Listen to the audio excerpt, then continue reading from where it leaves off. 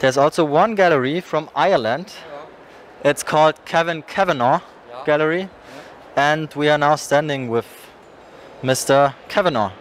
You brought some works. You brought, for example, some maps as artworks. 3 artists, 2 Irish artists, and one of the Irish artists lives in Berlin. And I also work with a German artist called Ulrich Vogel, and he lives in Berlin. And I have been working with him for 15 years, and this is one of his works. Let's go in front of it. See, it's a map of Europe.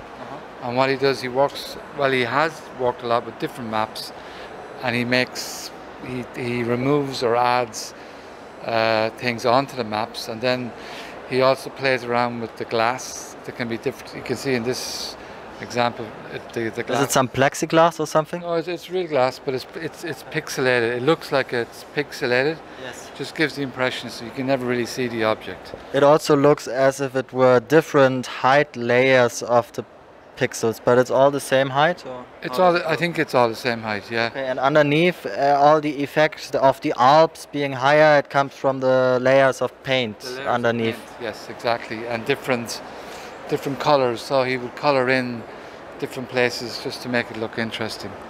Okay, and that's not the only map he produced. There's also some other maps. Over here, yeah. Maybe we can just have a look at this. It's like a classical height map, but it's not. Like, it's prefabricated, as you can see. Like, it's got the mountains and that. And what he's done here, the clue here is the cloth. So he's painted the map, and then he's used the cloth to remove the paint. And so he likes the idea of hanging the cloth beside the map. It just is. Like, his work is very playful and humorous, but at the same time quite meaningful. It also works well together with the fjords of Norway and the layers of how the landscape shapes. But one more question: you're coming from Ireland, a long travel. Yeah. Was it worth to come to this art fair in the center of Europe to have some different audience than in Ireland? Yes, well, it's always good to, as we say in Ireland, to get off the rock.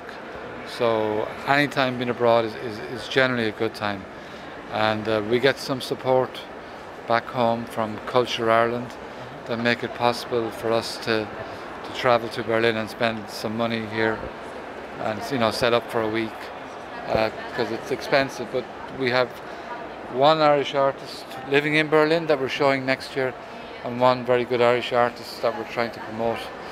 Maybe get her a show in Germany. That would be fantastic if we could do that. That would be one of the main aims of the fair, is to meet other gallerists and to try and get our artists into working with other gallerists. Yeah. Wonderful. Thanks. Very much. Thank you. Thank you. Thanks a lot.